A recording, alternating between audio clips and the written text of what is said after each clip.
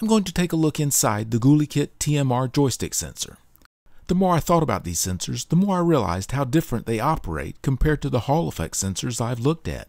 If you're looking for information on how these sensors perform in a game controller, this video isn't that. This video is about how this sensor is put together and operates. Let me see what is hiding under the circuit board. It doesn't look like the plastic is molded around the circuit board, but there are plastic posts that are melted to hold the board in place. I'll see if I can scrape them off without destroying the thing. Looks like some clips on the edge overlap the board. I'll just cut that off and make it simple. It really is a thin board, and I've already bent it pretty good. Hopefully no parts on the other side at the bend. I'll try and put a bit of heat on the plastic post. Okay, that worked good. I should have done that from the start. Looks like one IC and two capacitors. I probably did crack the PC board at those center post holes, but this isn't getting powered up anyway, and I don't think I damaged any of the parts. Looks like a 3-lead DFN package, WVB on the top line of the IC, and 2F on the bottom line, and two capacitors. C1 looks like it's connected to the 1.8 volt line, and C2 is connected to the output line, the center pin of the sensor. So there is some kind of output filtering. Has to be pretty small though. This thing has a fast output. If anyone runs across a TMR sensor IC that has marking IDs like this, please leave a comment about the part number. I would greatly appreciate it.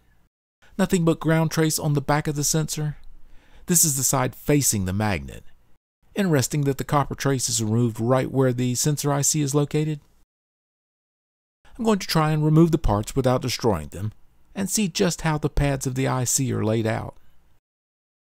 I've sorted the capacitors to a board so I don't lose them, and C1 looks to be a 0.1 microfarad, so just a bypass capacitor.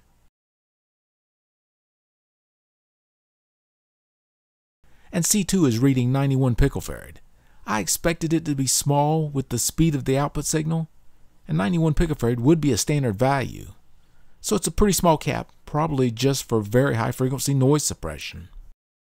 So it's wired up like this. Obviously all the magic is done inside the TMR sensor IC.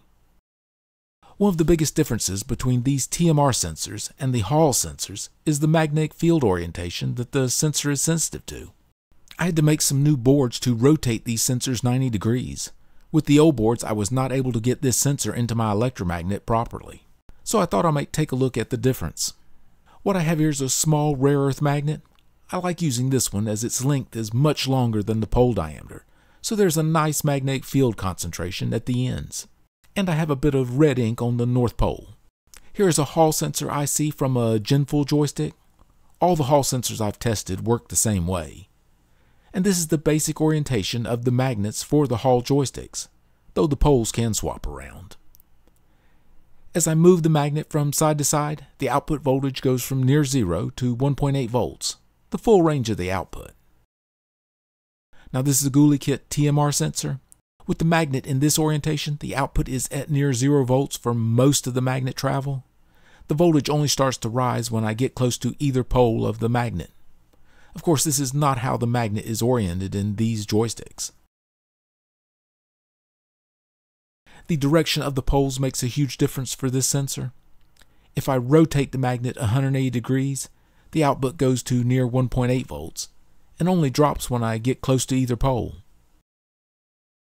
Now the Hall sensor, on the other hand, not a lot of difference from rotating the magnet.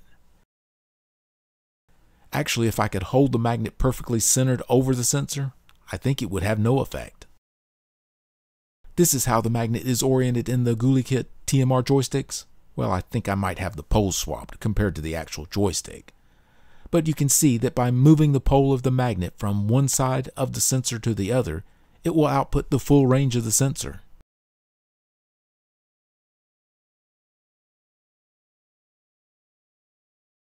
Now with the Hall sensor,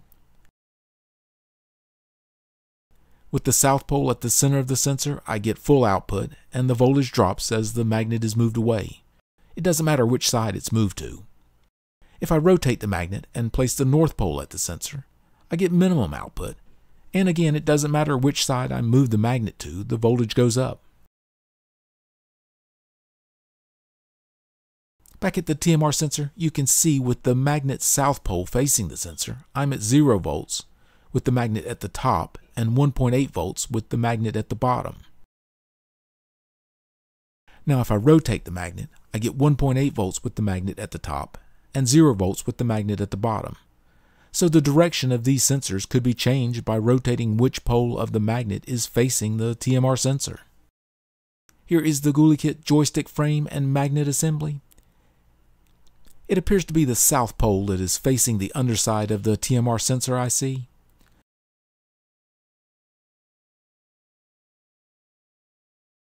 Movement of the joystick moves the end of the magnet to about the center line, but when this joystick is mounted in a controller, its movement is even more limited. I believe this is why these have a more linear output than the Hall sensors. By having the pole face of the magnet always over the sensor, it would get a more even magnetic field through it. At least that is what I'm thinking. Of course, I could very well be wrong about that. So for the TMR sensor, I think the axis of magnetic sensitivity would be this way, across the sensor. And for the Hall effect sensor, I think the axis of magnetic sensitivity would be through the sensor, in this direction. One more notable difference of these TMR sensors is the power draw.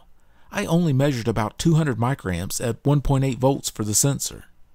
That is less than half the current draw compared to the Ginfull sensors, and way under what the Favor Union and K-Silver sensors pull. Everything I see about these sensors seems to be better than the Hall sensors. They seem to be faster, have less noise, and even pull less power. The downside is cost, but I do think these are worth a few extra dollars. Thank you for watching.